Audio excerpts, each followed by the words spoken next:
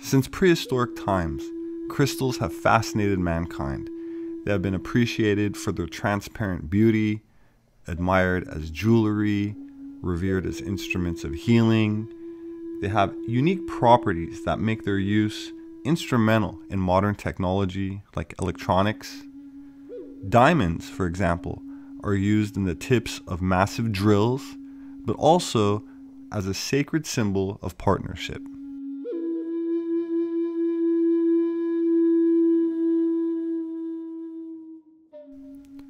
Another interesting example of a crystal, which may have had both a practical as well as a sacred function, was quartz, used in ancient spears. Recently, a remarkable set of crystal weapons found inside the massive megalithic tombs of southwestern Spain by archaeologists that include crystal arrowheads, an exquisite dagger blade, and cores used for creating the artifacts, all dating back to at least the 3rd millennium BC.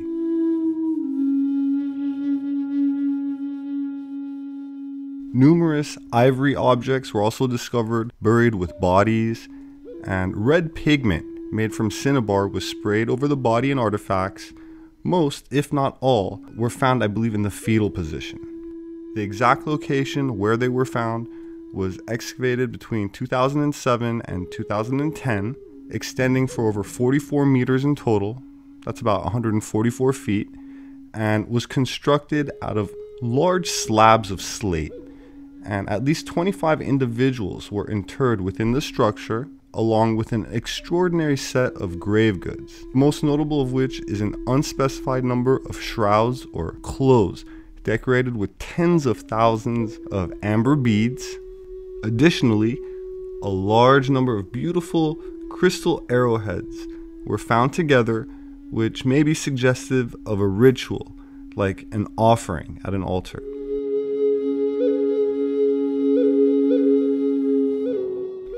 The transparent arrowheads have the characteristic long lateral appendices of flint arrowheads from the area, but investigators remark that, and I quote, "even greater skill must have been required to produce these unique features when using rock crystal," end quote. Making spear tips is a lot harder than it looks. It's very dangerous, especially with obsidian, which is so sharp they used it to shave with. And it's very easy to make a mistake and have to start over from scratch. It shatters easy. And so the production is likely even more difficult to do using crystals as a medium. This is distinct technology. It isn't something that all cultures just instinctively did. Tool creation like this is a specialized skill. It's based on an accumulation of transmitted empirical knowledge and experience. So it's been used by anthropologists, along with genetics, linguistics, and other archaeology, to help postulate the dating and method of the peopling of the Americas.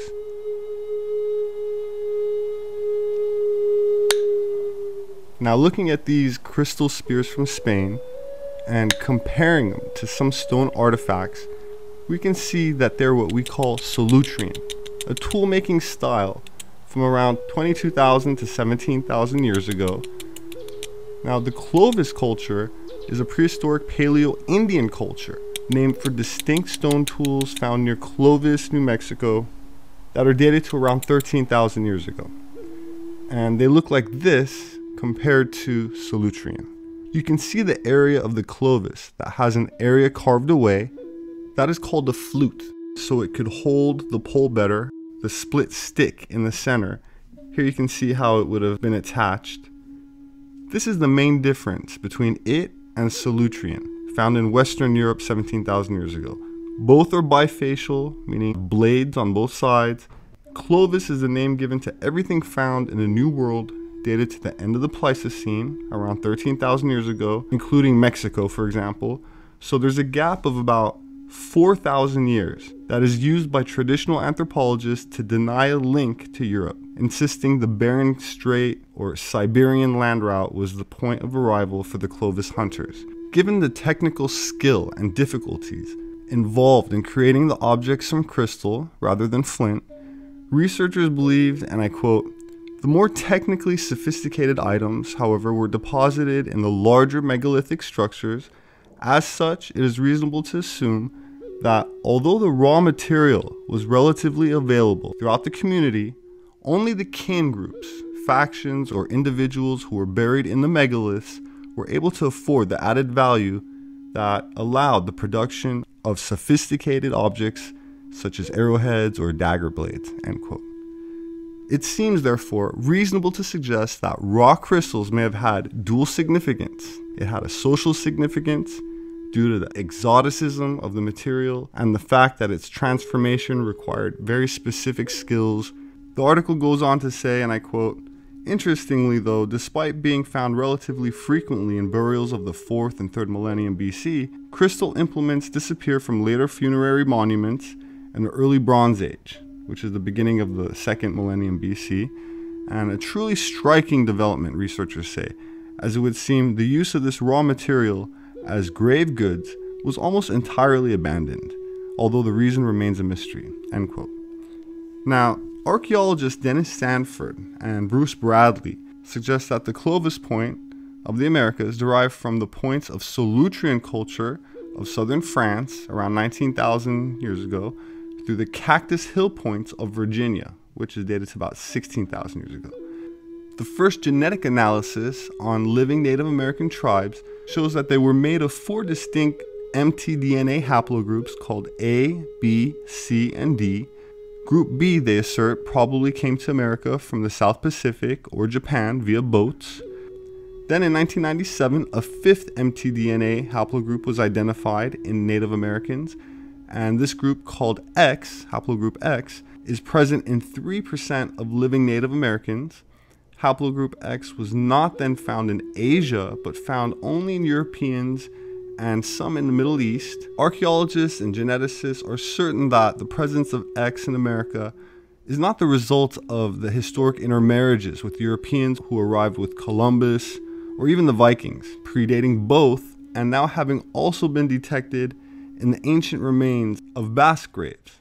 The X haplogroup appears to have entered America in limited numbers, perhaps as long as 34,000 years ago, then again around 12,000 to 10,000 BC, the time of the Clovis invasions or arrivals. The B haplogroup, found only in Aboriginal groups in Southeast Asia, China, Japan, Melanesia, Polynesia, may represent the people of the mythological Mu. Both Chinese and Japanese archaeologists take the idea of melting glaciers from the Ice Age, submerging a landmass in the Pacific seriously, and the B haplogroup findings closely match the myth and legends recalled about the continent from which survivors allegedly escaped the destruction around 50,000 years ago, escaping to places like China, India, Japan, and sources that mention Atlantis, from Plato to Edgar Cayce, indicated that the largest migration from Atlantis occurred just before 10,000 BC, and many of these Atlantean survivors seeking refuge from the northeastern coast areas of America and Canada, some becoming, for example, the Iroquois. When we take sea level rise over the last 20,000 years, which is the time frame attributed to the Solutrean, or people who used Solutrean lithic tool technology, lithic just means stone, then we see that much of the eastern US has been submerged, and much of the archaeology from those possible earlier settlements with it.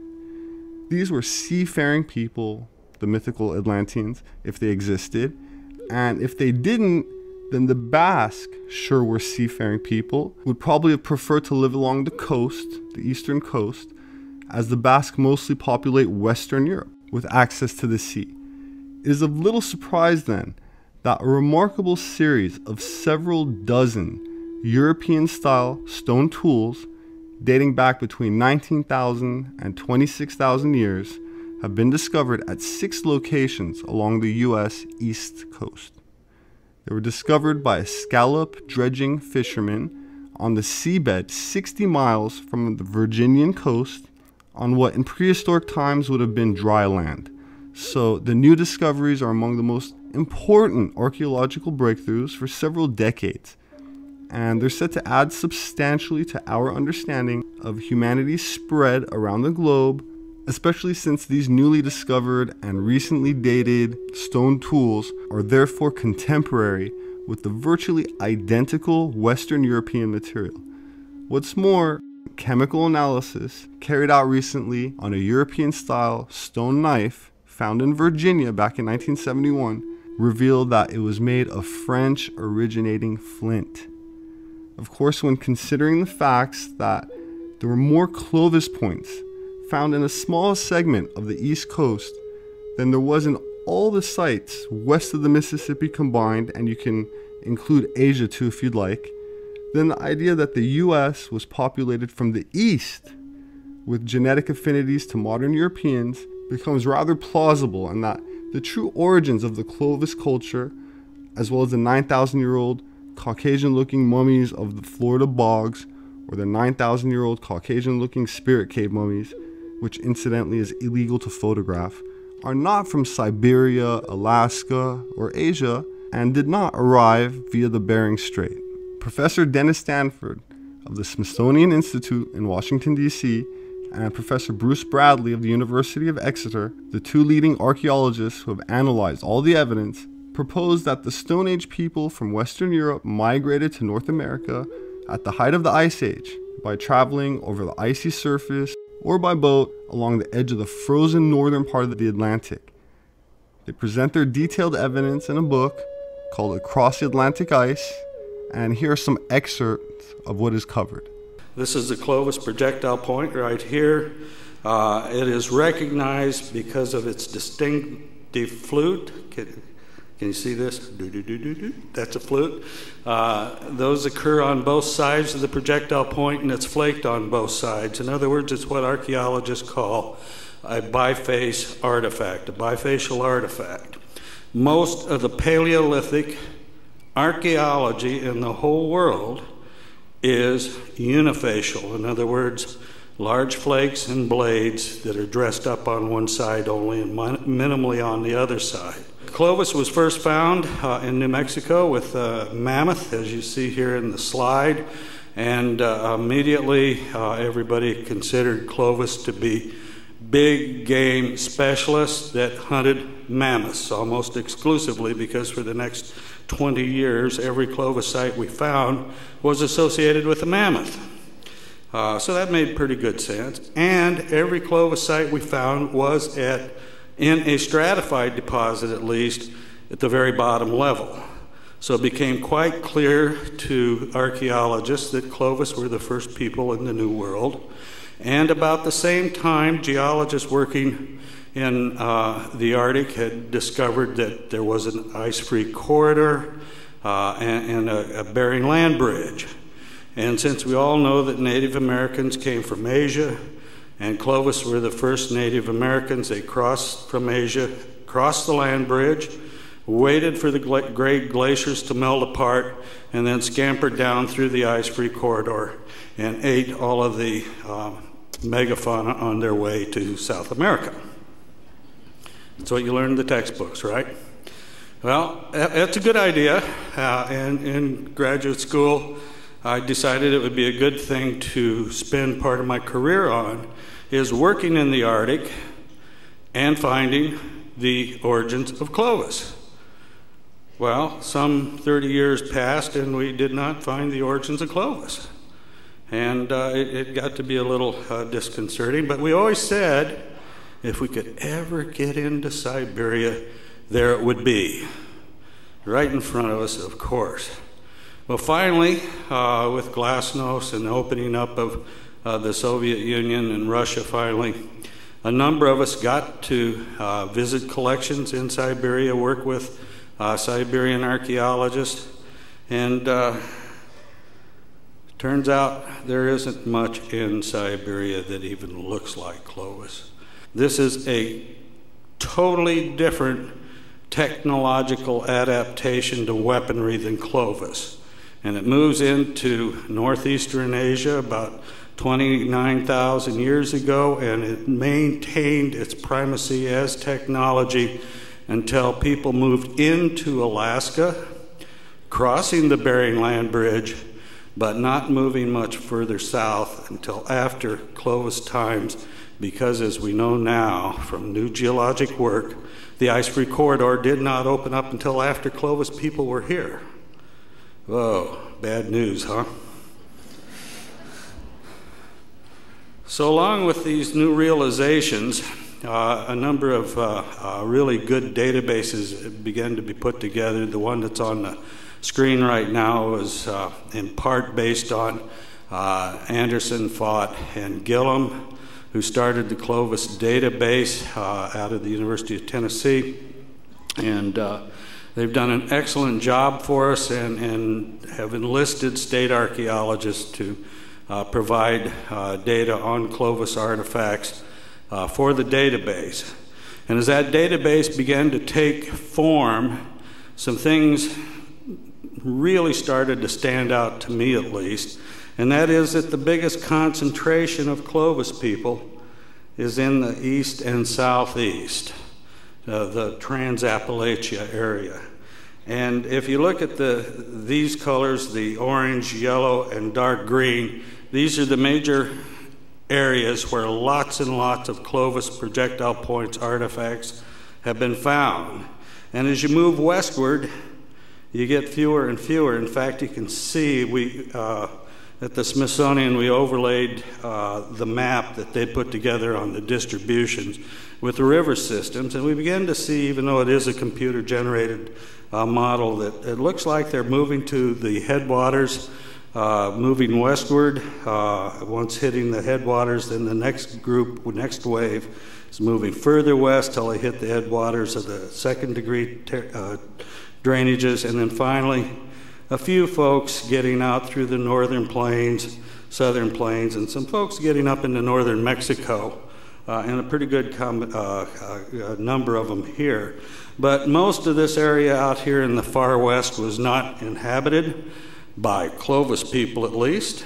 Then the next thing that begins to take shape here as you look at this map is the radiocarbon dates, and just recently a paper's been published by Waters and Stafford that points out that most of the radiocarbon dates for Clovis are around 10,900 years of age.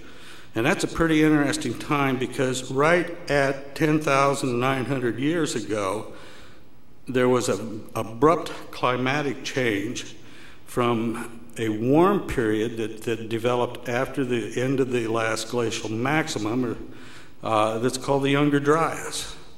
And the Younger Dryas, overnight, practically, turned all of the northern hemisphere cold.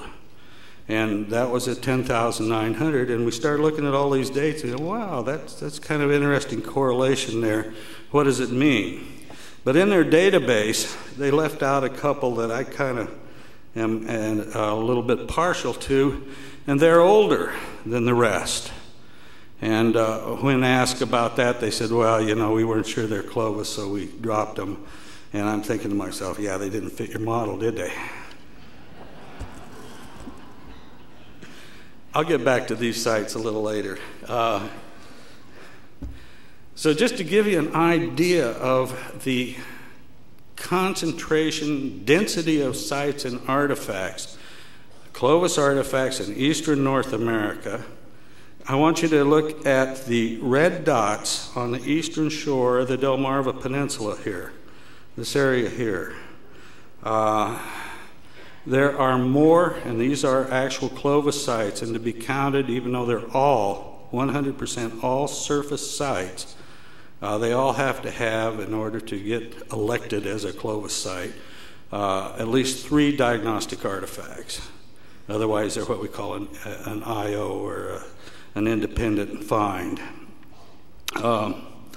There are more Clovis sites. This is, can you see the scale here? That's 20 kilometers, I think.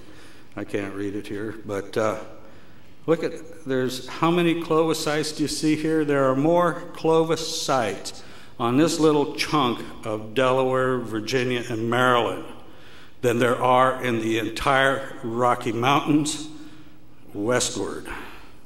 Now, the final straw that broke my back, at least, was the discovery in Virginia of a site called Cactus Hill, which is southeast of Richmond, on the Nottoway River, for those of you who know Virginia. And at this site was stratified, starting off with the colonial time period, moving back through like pages of books, down to Paleo-Indian time periods, and then a nice Clovis level with classic Clovis stuff. And then a few centimeters below that, they found the unspeakable, another occupation level that apparently wasn't Clovis. And boy, did that cause a big stir amongst the Clovis first people. In fact, it's so easy to look at these, and yeah, there's a relationship here in terms of bifacial technology. We have a blade technology, which Clovis also has a well-developed blade technology. But the difference between these projectile points is that these in the lower level were not fluted, like the Clovis with their nice flutes from the base. These are not fluted. And the radiocarbon date came back, and guess what it was? 16,900 years old. Now that really upset the Clovis first people, because that's about 5,000 years older than Clovis. Oh, too bad. These projectile points and the blade technology look remarkably like Solutrean. And Bruce, this is Bruce here, this is my wife Peggy, that's me. Bruce had talked about a technique called overshot flaking, which was used as a purposeful technique by the Solutrean people and as a purposeful technique by Clovis people. So when I saw the Cactus Hill artifacts, I said, Bruce, you know, there may be something to this Solutrean-Clovis connection. Let's take a look. You know, it's been talked about. A number of professional archaeologists that say, oh, that stuff sure looks like Solutrean, or that Solutrean stuff sure looks like Clovis, but nobody was serious because, you know, you had the Atlantic Ocean out there. And there was 5,000 or 6,000 years of difference in time. So it's independent invention, convergence, whatever you want to say. And it was totally ignored. Well, in the meantime, we figured out that, you know, over in the Pacific, 40,000 plus years, folks were sailing around boats. Now, boats are a pretty good idea, aren't they? They kind of change your perspective of the world because oceans, lakes, rivers, waterways in general no longer are barriers, but they are highways.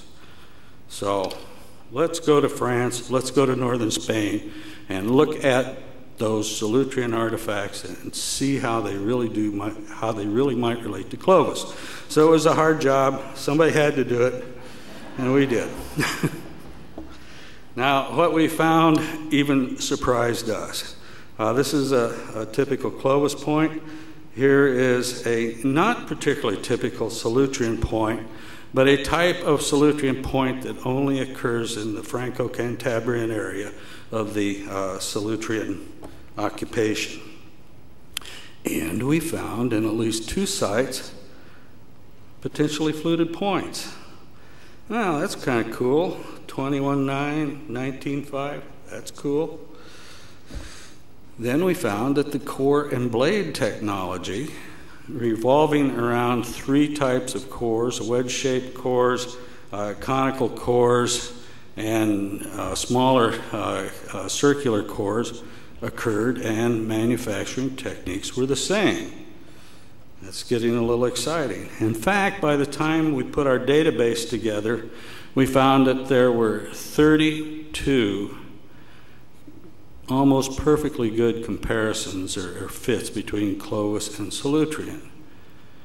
In Siberia, and all the work that my colleagues and myself have done in the Beringia, Siberia, Eastern Asia, if you find one of these technologies at any one time period, you've done a major find, because they just do not exist.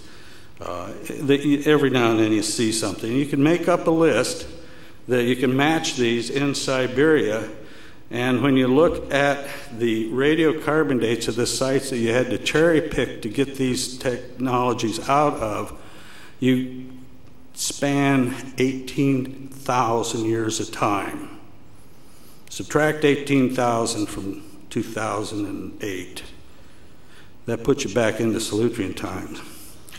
We're also seeing some non-technological issues, such as raw material sources. Both Clovis and Solutrean people went out of their way to find the prettiest, most workable stone they could, and when possible, they flaked quartz crystal. These are examples of Clovis artifacts made out of quartz crystal from North Carolina to Idaho. And if there's quartz crystal, you know they're doing it. Solutrean guys did the same thing. The osseous antler ivory bone tool assemblage from Clovis and Solutrean are just practically one-to-one with atlatl hooks, what the French call sagays, which are bone projectile points. In fact, the patterning on this one from Florida is almost identical to one from France, but that's got to be a total accident. But nonetheless, shaft wrenches, there's a shaft wrench that's identical to this from France, and numerous bone tools, including, and this is important, eyed needles. Solutrean and Clovis, and a modern needle here. The eyed needle is probably the most important artifact we've looked at yet today, because we have to remember that the Solutrean people, according to the geneticists, moved into France and Spain around 22,000 years ago, or at the height of the last glaciation. So these people were living in polar and subpolar conditions. They needed waterproof clothing. They needed good all-weather clothing. They needed excellent shelters, all kinds of artifacts they needed in order to survive the Ice Age of Europe. And the eyed needle is right up there at the top of the list, and it was carried to the Americas. Art. The Solutrean people are known for their artwork. Clovis people aren't. But Clovis people are staying out of caves, and I'm not quite sure why that is. I could give you some thoughts on that. But nonetheless, they both have portable art. And portable art consists of everything from scratches, designs, to anthropomorphic and zoomorphic figures. And I kind of like this particular group because these are all showing arrows or spears stuck into hapless critters all the way from Italy, across Spain, and out to Galt, Texas. And using the same motif, but then again, if you're going to draw a spear with feathers on it, that's probably what you'd come up with. So we put our database, and it's been simplified here, into a cluster diagram, and we find that pre-Clovis, now we haven't talked about pre-Clovis yet. Pre-Clovis consists of Cactus Hill and the Meadowcroft site, which is a site in Pennsylvania that has an early date that's been highly controversial, and about 3 more sites that I will name in a minute. Our fluted point data, Clovis, and these cluster together, which is the pre-Clovis, Clovis, late French Solutrean, Middle French Solutrean, and Northern Spanish Solutrean. Then our Arctic materials from Siberia and Alaska, Nenana, Mesa Sluiceway, Denali, and Ushki, and Duktai, all cluster together. And then the classic French, European, Paleolithic people all cluster together. And I think that's telling us some interesting things. So at that point, Bruce and I said, well, maybe we have a hypothesis here that deserves some testing, and we should push it a little further and see exactly how this might have worked. Because it's beginning to be pretty clear to us that there has to be a historic relationship on the account of not only the technological, but other non-technological cultural traits that they have in common.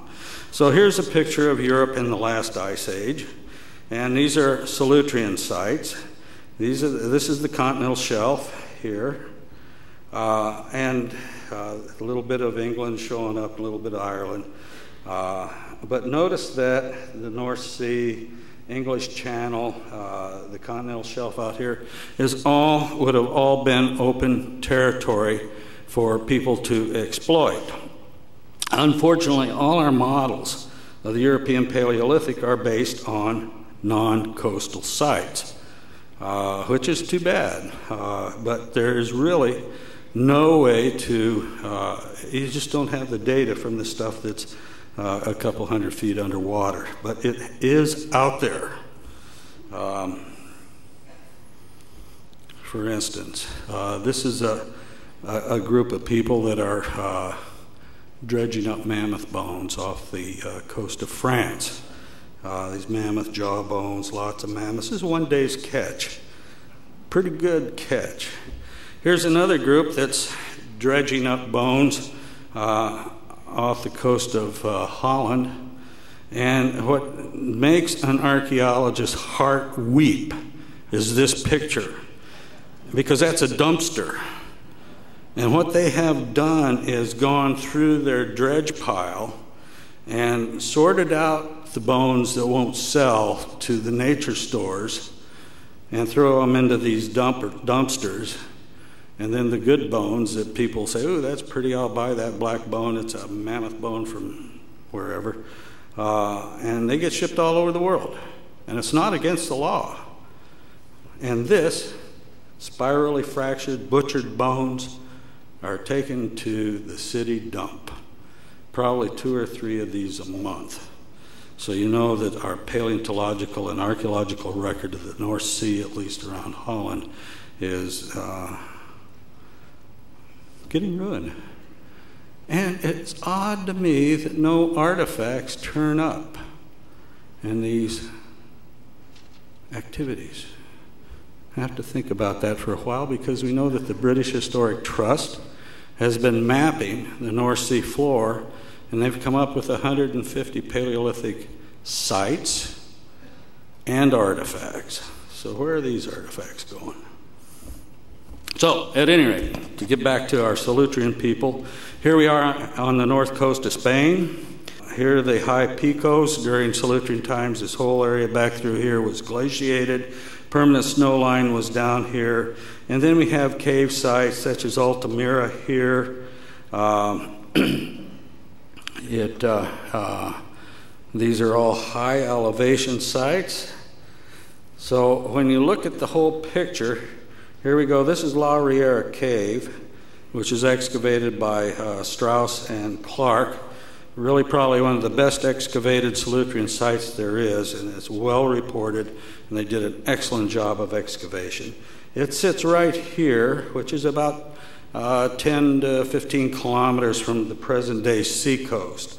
But if you drop the sea level down from here, see where that buffalo is pointing his head, that little bench? That's today's sea level. You drop down off that limestone bench, and I'll bet you there's a bunch of caves and rock shoulders right there that won't quit. And you come out here another 10 to 20 kilometers, and you hit the beach. So then when we place these radiocarbon dates on an array, starting in Cantabria with the Spanish sites, all the way down to Montana, we have an overlap of 2 sigma. So we now have closed the time gap, the technology gap, and all we need to do is find a really old site. Well, this is the latest in our archaeological field inventory of equipment. See, there's a small museum on Gwen Island, just off of the Virginia Capes. And they had asked Darren to come down and identify some artifacts that had been donated to him, just standard arrowheads. And so he's an obliging young man, so he went down and he was telling him what everything was. And he looks over and he sees a case, and he sees mastodon bones in that case. And he, oh, wow. So he went over and he looked, and holy smokes, there was something in there that really caught his eye. I'm going to show it to you in a minute. So he called me, and I think I'll show it to you right now. How do you like that, guys? Does this look like the one I told you to remember? That's a Solutrean laurel leaf, bigger than heck. But now, why did Darren get excited about it? Well, because it was with mastodon bones, for one, and two, it was found in 1970 by a group of fishermen who were out 40 miles off the Virginia Capes, deep sea scallop fishing. And they were sucking up all this stuff, and then you sort it all out when it gets into the bale. And all of a sudden, out comes mastodon teeth, chunks of ivory, pieces of bone. And the fishermen got all excited, and they were getting the ivory and the teeth, and they thought they had a real find there. And then up comes that laurel leaf. Just an old arrowhead.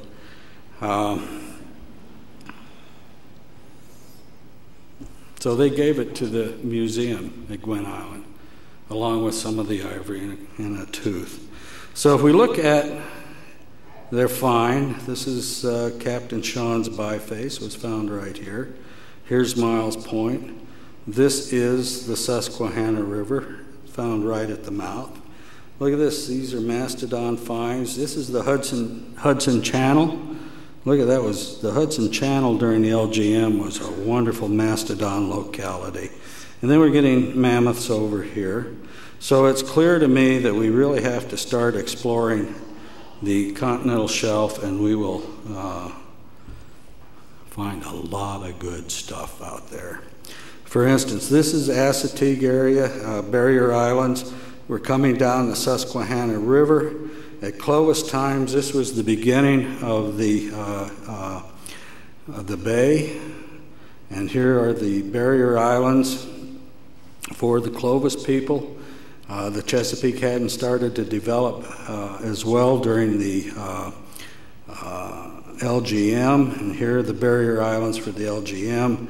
If you were a Cactus Hill hunter and you were out there, you'd be hunting right behind these.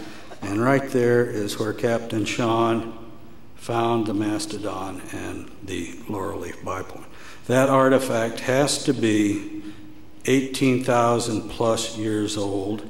We should have a radiocarbon date any day, because Tom Stafford said the ivory we sent him had the best collagen preservation of any ivory he ever tried to date.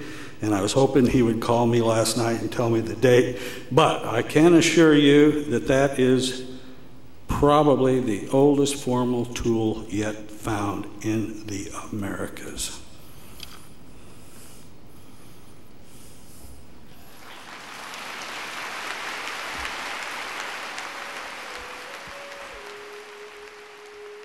Thank you for listening. My name is Robert Sepehr. I'm an author, producer, and independent anthropologist. My books are available on Amazon.com. Please read them if you enjoy watching my video presentations. I'd like to thank my subscribers who have donated recently to Atlantean Gardens. That's the nonprofit organization that sponsors my research. Please subscribe if you haven't yet. Your comments are always welcome. Feedback is encouraged. And don't forget to share. Thanks. See you next time.